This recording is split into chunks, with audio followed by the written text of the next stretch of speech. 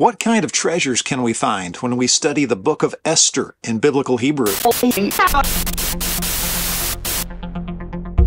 Hi, I'm Doug, and I want to encourage you in studying the biblical languages. Today, we want to talk about 5 insights into Esther from studying biblical Hebrew, and this recording is being made on Purim 2024. So as we look at the book of Esther, there are some things that we can look at as beginners, as intermediate students, as advanced students. You can use websites like sepharia.org, stepbible.org to get started no matter where you are on your journey into gleaning some insights from the Hebrew of Esther. So 5 insights. Number 1, characterization and intertextuality. Now, what are we talking about? Those are 2 big words. Characterization, we're talking about the way the characters in a narrative, in this case, are described and portrayed. So the description, the actions they perform, the responses they give, things like that are very important. Intertextuality refers to the usage of language that is drawn from earlier texts in later texts. And both of these things are important in the book of Esther, and you have to read closely and carefully to pick up on them. Now, as for characterization, we see Esther. She is described in a unique way. The text says in Esther 2:7 that Esther is Yafat To'ar Vetovat Mar'eh. Now, what is Yafat To'ar and Vetova Mar'eh? The physical description is that Esther has a beautiful form and a pleasing appearance. Now, she's not the first person to be described in the Bible in terms of a commendation of physical appearance, although she is unique in having these particular groupings of words put together in this particular construction. Let's think, who else, intertextually, who else could this be reminding us of? We think of the matriarchs, Sarah, Rebecca, Rachel. Go back and check out their descriptions. There are some things that they have in common with this description in Esther. We see not only the matriarchs, but we see one of their children, Rachel's son, Joseph, is described in almost identical language with the same root words being used to describe his appearance. We see descriptions also, for example, with David, with David's daughter Tamar. And we see Vashti in the book of Esther also being given a description that commends her beauty. And so this is an interesting part of the characterization in the book of Esther. By having Esther described in such a way, we know she is a very key character and that something is going to happen in regard to Esther's beauty. Another instance of characterization and intertextuality, the way Mordecai and Haman are introduced. We learn that Mordecai, intertextually, shares lineage with Saul, the first king of Israel.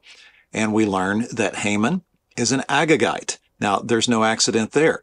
Intertextually, that recalls 1 Samuel 15, where Agag, the king of the Amalekites, has been spared by Saul and Samuel executes him.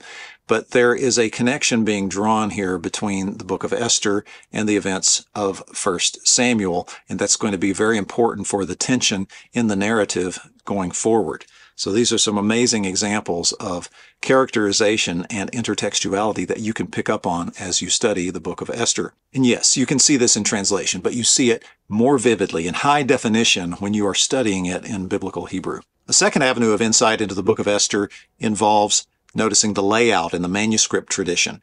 And the biblical Hebrew paratext is what we're talking about here. We did a whole episode on paratext, and in short, we're talking about those elements on the page that are not the text itself, but the way it's arranged and laid out. And when you look at manuscripts of the book of Esther, if you look at Codex Leningrad, if you look at Megillat Esther, you will see the names of Haman's sons. You will see Ve'et, which is a vav, a conjunction with the definite direct object marker on the left edge, and then the next line will have that object being a name of one of Haman's sons. And it talks about how they were killed, but it lists them, Ve'et and the name, Ve'et and the name, 10 times all the way down. And it visually pictures, to use the words of Dr. Tea Gomolari, to whom I must give a couple of hat tips today, it is a visual midrash.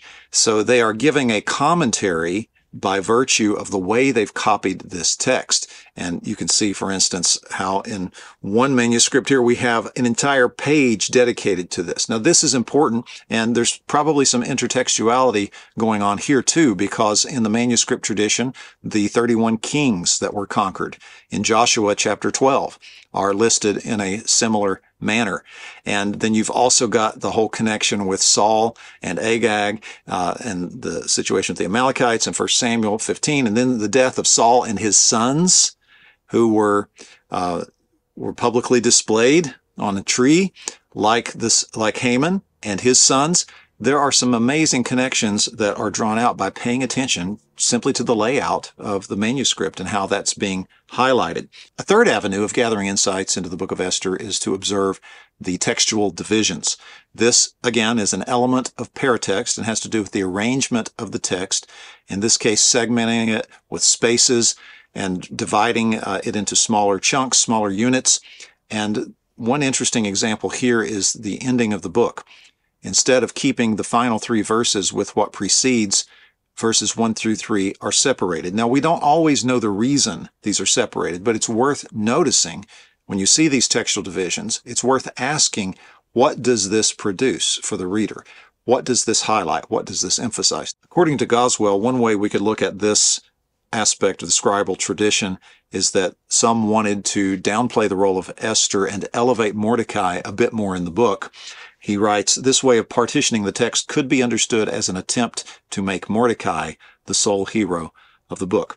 I'm not offering the last answer on this by any means, but as I mentioned, you can get some insights, at least into how people understood the text in grouping it in these ways, and it can make you pay attention to some aspects of the book that you might not have noticed otherwise.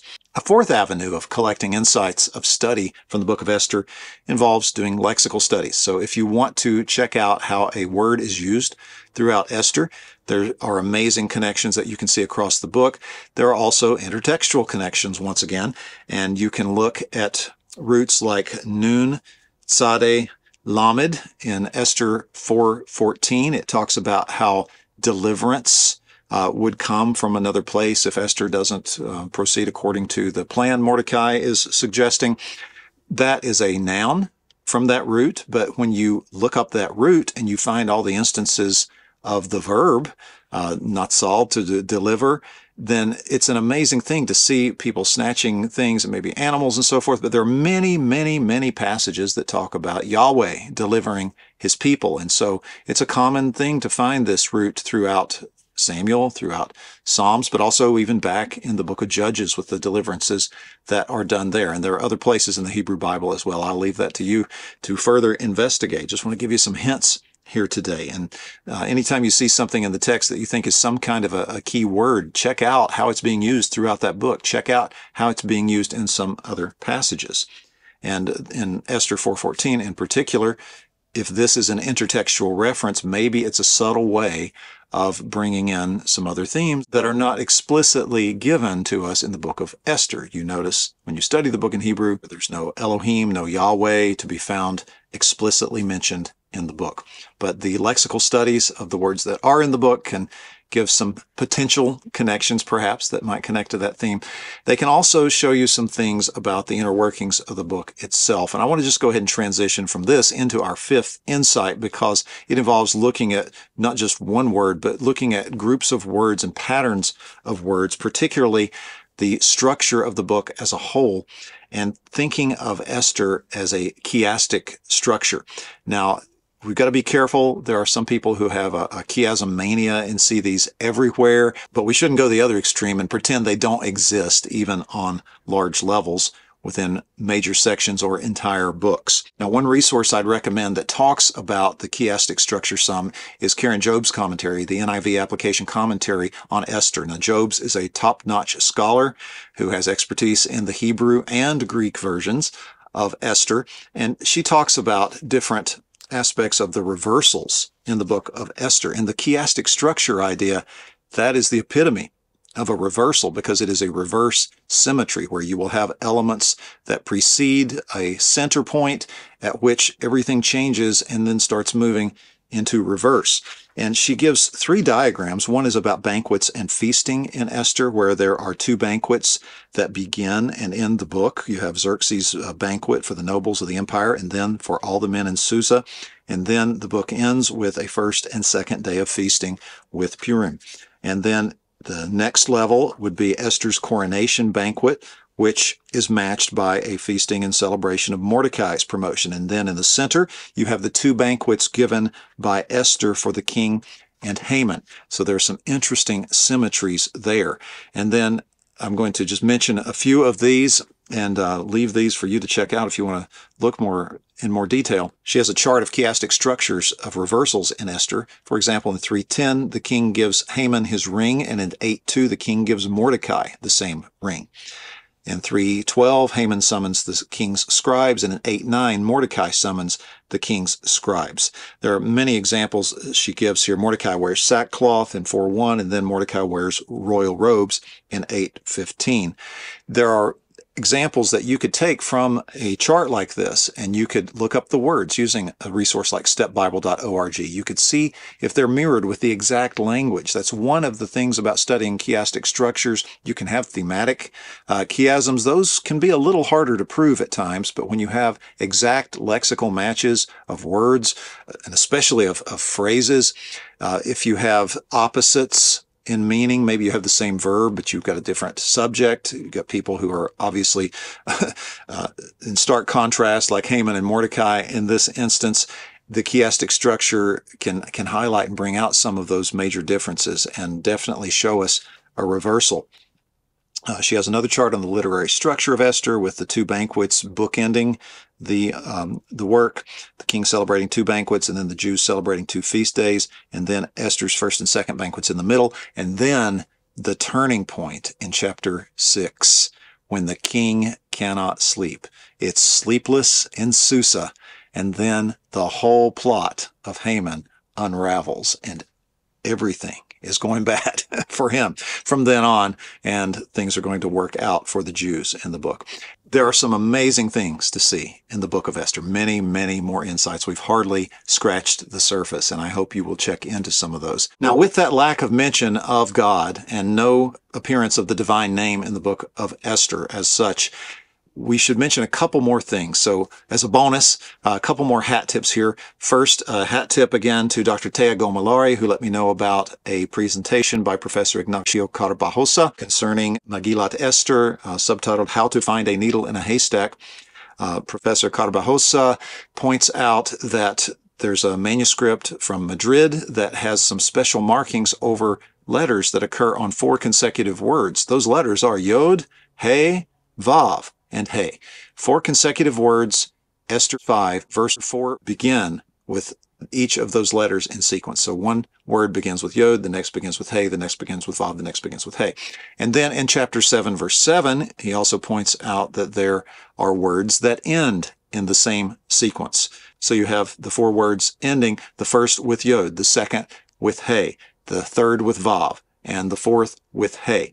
And so some think that maybe Esther has the divine name hiding right there under the surface in those sequences of letters. I will leave that for you to explore and to investigate further. It's certainly an interesting and attractive idea that the words could have intentionally been placed in such a way.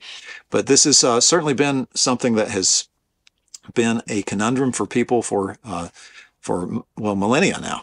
And if you go back to the earliest traditions of Esther outside of Biblical Hebrew, looking at the Greek versions of Esther, you can see in Greek Esther expansions, you can see details about calls for prayer, mention of the Lord God, that are not in the Hebrew text.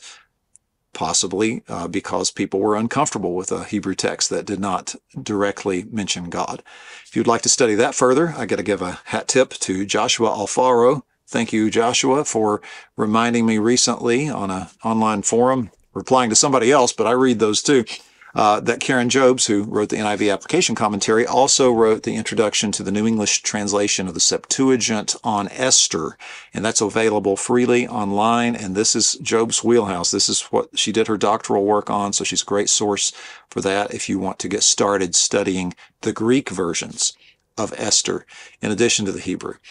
But however you proceed, studying Esther, studying other books, I hope you will stay at it and keep moving forward with your study of the biblical languages. And I hope you are seeing that there are many wonderful benefits to reading the Bible in high definition. What kind of treasures can you find when you study a book of the Bible in the original languages?